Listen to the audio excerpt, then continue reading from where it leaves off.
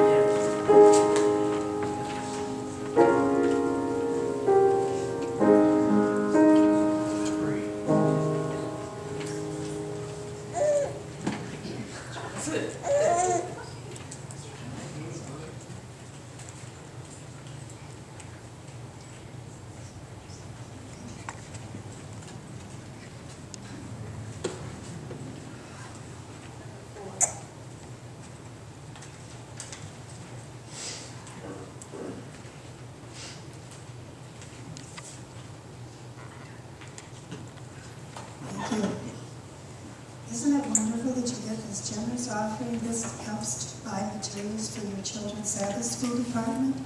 So you know what I would like you to do? I would like you all to stand up, turn around, and say, thank you. Turn around. Say thank you. You're welcome. Good morning. How many of you know what a penguin is? Do you know what a penguin is? This is a penguin. See this little guy here? He's called a Magellan penguin. Now, a Magellan penguin, as you can see, he isn't very tall. He's almost up to the man's shoulders. So they only get about 24 to 30 inches tall. They weigh between 6 and 14 pounds. They live probably 25 years if they're in the wild, and about 30 years if they're in captivity. Somebody, a human is taking care of us.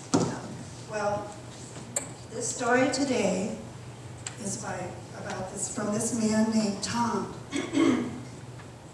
Tom was from England, and he went to Argentina, way across the ocean, to be a teacher at a college over there that was established for English-speaking children. And he was a teacher, and his apartment was up on the 3rd floor of this building. But first I want to tell you, Tom went on a little vacation trip, and he went over to Uruguay. And he was walking along the ocean one day, and he saw all these dead penguins. Then an oil spill come in, and all these penguins were laying there dead. But he noticed, there was a little movement among the penguins. And he looked, and there was this little guy, he was still alive. He brought him up on the shore. Oh, he's covered in oil. Oh, what a mess. Well, he can't let him be like that. So he was staying in a condo for his vacation. It's a very nice condo. He took him home to the condo, took him in the bathroom to clean him up. Ooh, can you imagine cleaning up a penguin in your bathroom full of oil? Oh, what a mess. But he got him all cleaned up. And then he had to clean up the bathroom too. Well, after he got him cleaned up, I'll take him back out to the ocean where he's used to living. He took him up. Oh, I've got one thing. When he brought him out of the oil slick, penguin bit him right in the finger. Oh, it hurt so bad. He had a time getting it stopped bleeding, but he got it stopped. But then, like I said, he got him cleaned up, took him back to the ocean because he thought that's where he lives and that's where he'll want to be. He took him back out there, put him in the water, he swam, came right back up to the ocean, from the ocean to him. He didn't want to be there.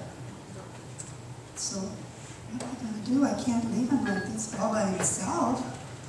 So he took him back to the apartment. And he had to go back to Argentina where his teacher, he didn't know about taking him to another country, but he stuck him in a bag. And this little guy didn't make any motions. He just stayed really quiet. He took him all the way back to school. Well, like I said, he lived in a building for the students and the teachers, and it was up on the third or the top floor of the building, and it had a terrace, and it had a wall around it. So that's where the penguin stayed. And he named him Juan Salvador, which in English means John Saved. So, he let him live out there on the terrace, and he told the students about him, and the students would come up and visit him, and they'd bring him fish, because that's what he liked to eat.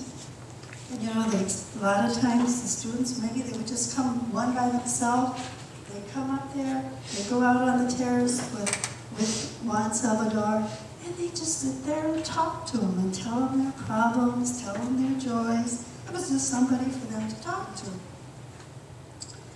Well, another thing, like I said, penguins like to be in the ocean and they like water. So what are we going to do? I know what. We have a swimming pool here at the school. But you know what? The swimming pool doesn't have a filter.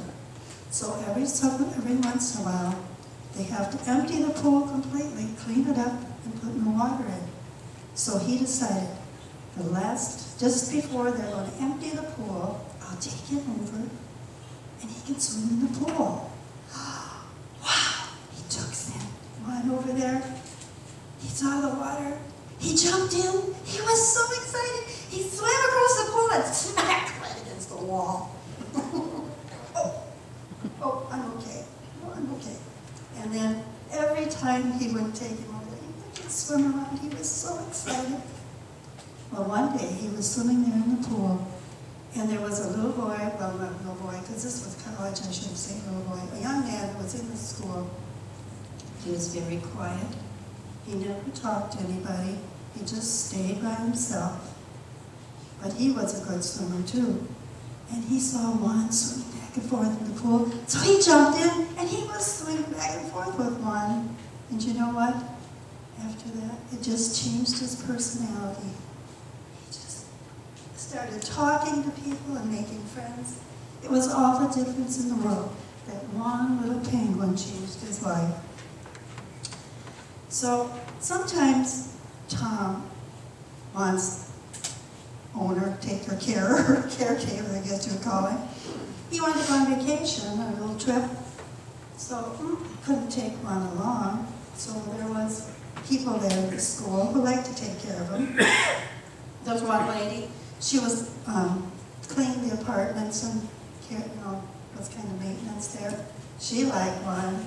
So whenever he wanted to go on vacation, a little trip for a few days, Juan would stay with her. Good. Then there was another couple, a married couple. They liked Juan to take care of him too. So whenever Tom wanted to go on a trip, if the cleaning lady couldn't do it, they would keep him.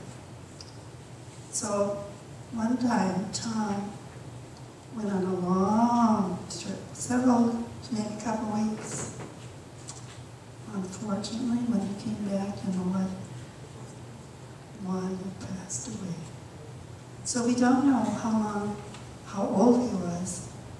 So maybe he was maybe 25 years old or whatever. But anyway, he passed, and it was a sad thing.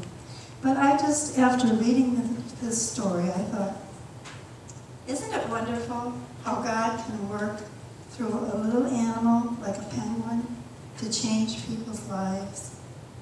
God is so good, isn't he? Would one of you like to say a prayer?